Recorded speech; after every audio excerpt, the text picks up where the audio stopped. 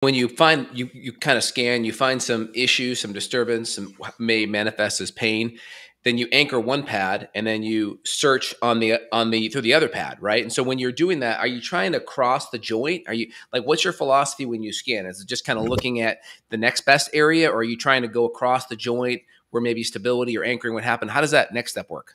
So I'm trying to find the first domino or the area of greatest impact. So when we find if we have a spot here, on the pectoral muscle, for example, and then what we would do is we'd figure out where to put the other pad, where to the grounding pad or the source pad or whatever you want to call it, and we would then find the area that's gonna kind of maximize the impact here. Sometimes that spot itself might also be a hot spot or an area of greatest or greater need.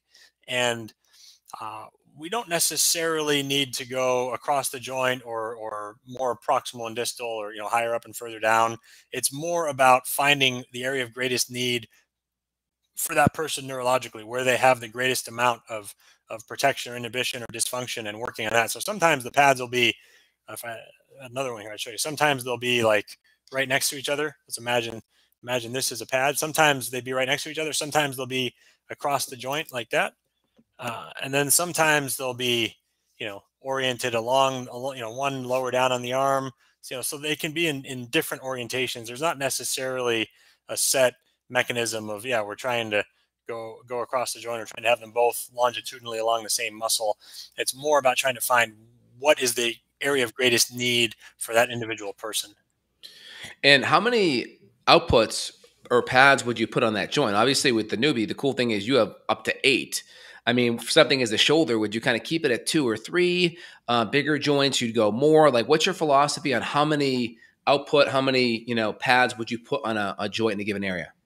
It depends on where we are in the process.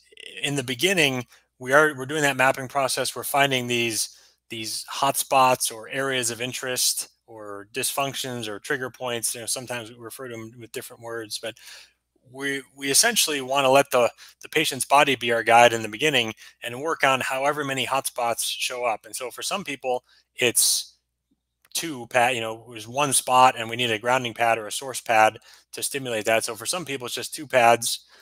And then for some, they have, 8 or more hotspots. So we might be using all 8 pads, even on a smaller joint, or smaller area of the body. So it's more about that, more about what's showing up, what that patient is presenting with, and what their body's telling us in the beginning.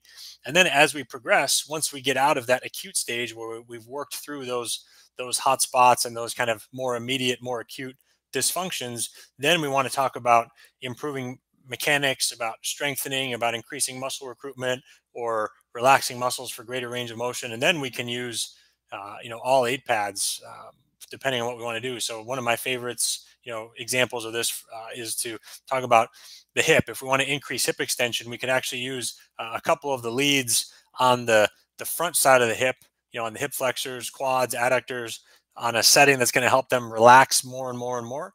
And then on the back side of the hip, so on the glute specifically, we're thinking there, to drive hip extension, we can actually change the setting on the device to create more contraction in those muscles. And so contraction on one side, on the back side, and relaxation on the front can help lead to greater hip extension range of motion.